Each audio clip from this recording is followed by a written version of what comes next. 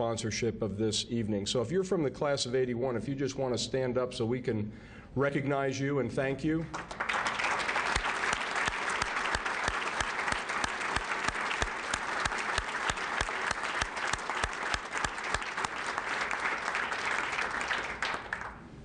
It is a pretty good class, Admiral. They did okay.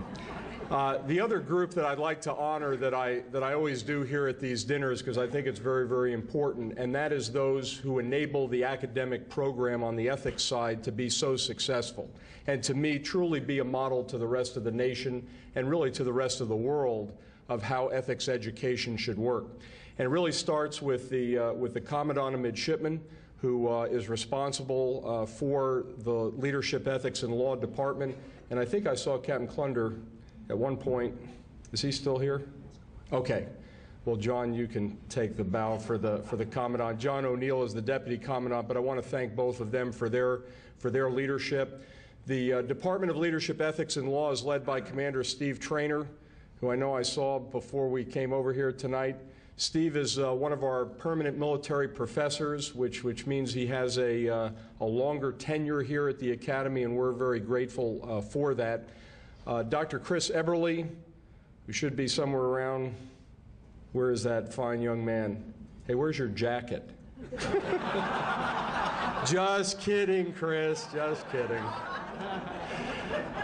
Chris Eberly is the section head for ethics, and just a fantastic man in and out of his jacket. There's a great reason for it, because he's normally so snappily dressed that, anyway.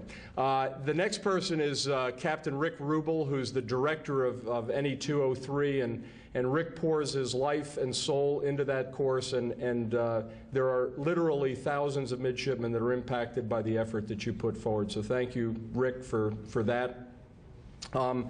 And I also want to just recognize all the NE 203 instructors, both civilian professors as well as military instructors. If you would stand up. These are the individuals that go into the classroom all week long, week after week, to instruct our midshipmen and give them the balance between theory and practical application. So NE 203 professors and instructors. Thank you. Now to the awards. The process that we have is that NE 203, since this is the February time frame, this would have been individuals that wrote their essays last fall while they were students in NE 203. And in the essay that they're assigned a number of essays throughout the semester. And each of the NE 203 instructors can submit one of their students for the quality of paper that they have written. So then our civilian professors gather that are here at the Academy to go over these many different papers that are nominated to determine a list of about 4 to 6 midshipmen that have just superb papers that will then be judged by an outside panel.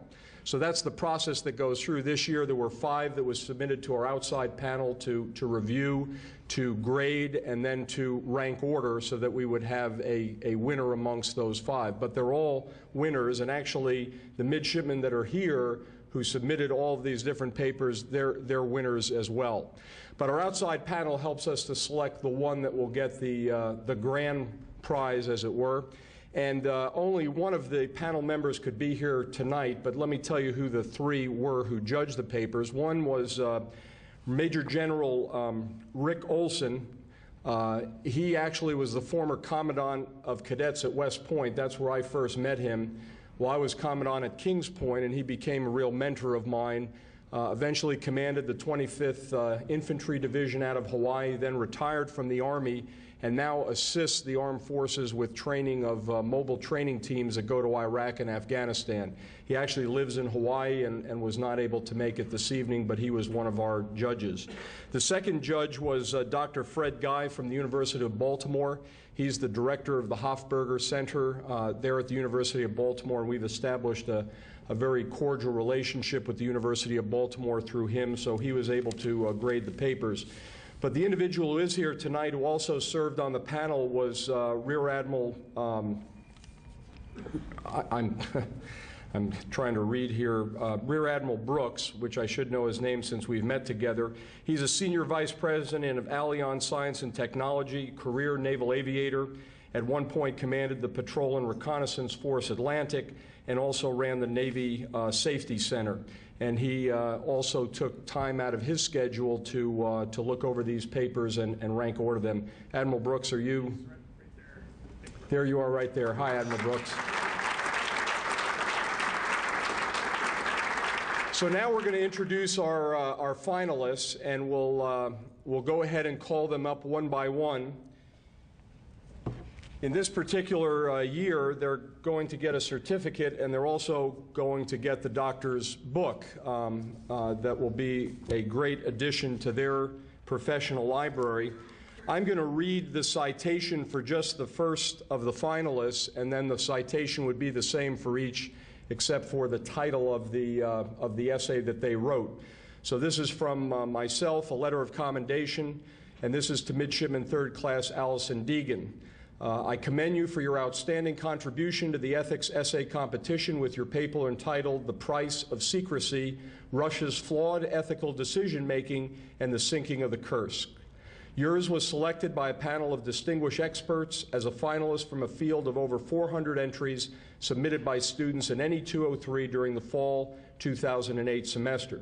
Your achievement is a testament to both your academic ability and understanding of the ethical implications of service in the United States Navy and Marine Corps. I applaud your commitment to excellence and appreciate your drive to prepare yourself morally and mentally to lead sailors and Marines.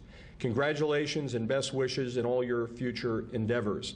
And I'm going to ask the Admiral and Dr. Jadick if you would come up as well to shake their hands and get a picture with them. But Allison, if you would come on up to receive your certificate and your book.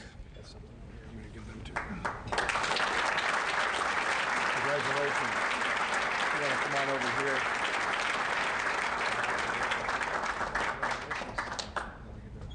And then you get those two, and they would like to get a picture of you. So if you turn around, there you go.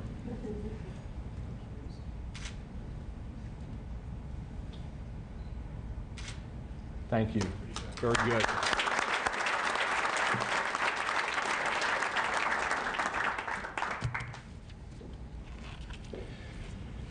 Our next award finalist is Midshipman 3rd Class Ralph Grossman, and his paper was entitled The Question of Command, Self-Preservation or Selflessness. Ralph, if you would come on up.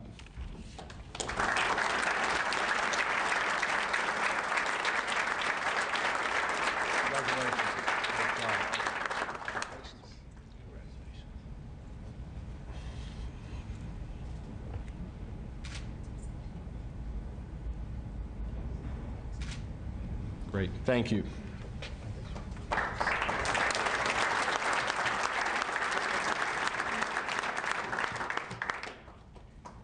This is for Midshipman 3rd Class Michael Smithson. His paper was entitled Moral Culpability, the New Basis for Target Distinction. Michael, come on up.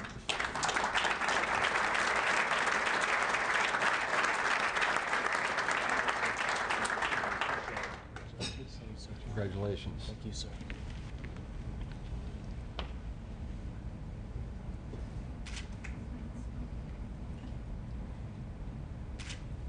There you go.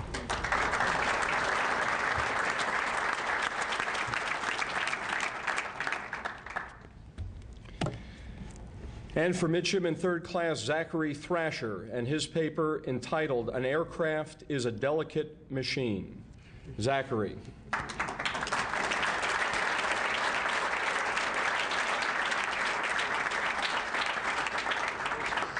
Congratulations. Thanks, sir. All kinds of goodies.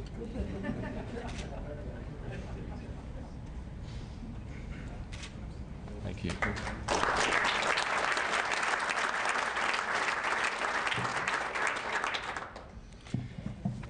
And now for our winner of these great finalists. Midshipman 3rd Class Giancarlo Alpuche is from Belize, and as far as we can remember, and there's a bunch of folks who've been here quite a long time, that this is the first international student who has won the competition. And if he isn't the first, he's the most recent that has won the competition. And his paper is entitled The Ethical Study of Lieutenant Colonel West. I had the opportunity to read his paper closely, and it's really a great paper. Not only are you going to get the doctor's book, but you're also going to get the book Tennessee Patriot, which is the story about Vice Admiral Lawrence, which I think all of us should read to learn about leadership, a plaque and a check that's inside this folder here. So you got a great opportunity. Come on up. Congratulations.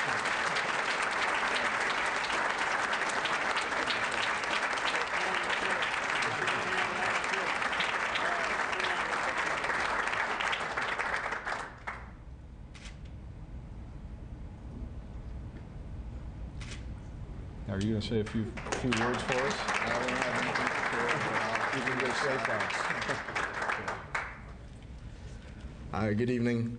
I'd like to say if I knew they were going to announce the name of my paper, I would have thought of something better. But I'd like to just thank Lieutenant Colonel Thomas, my professor. He did a phenomenal job just getting points across and being really down to earth, especially given his his background. He could be many things, but I really appreciated the way he conducted the class. And Dr. Cook, she was very instrumental in helping me to get my paper ready, and I'm very appreciative of all the work you did. And to everyone else, thank you for coming out. Good night.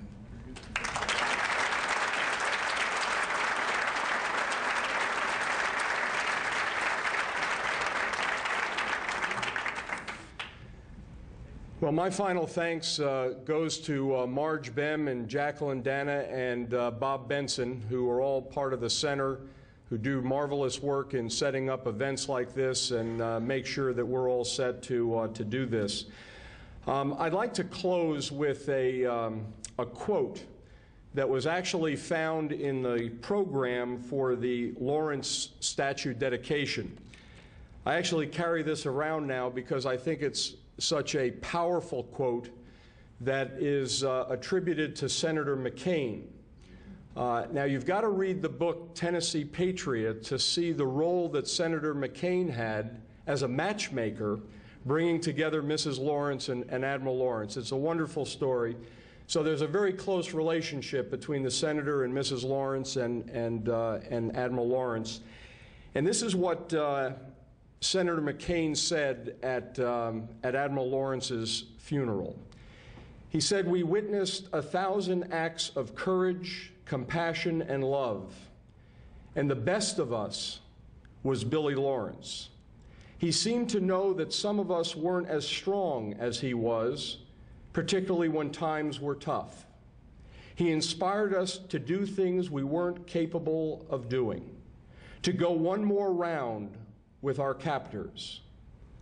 And he always led us with love." I think it's great to reflect on that as we go out tonight, and to go out and do likewise.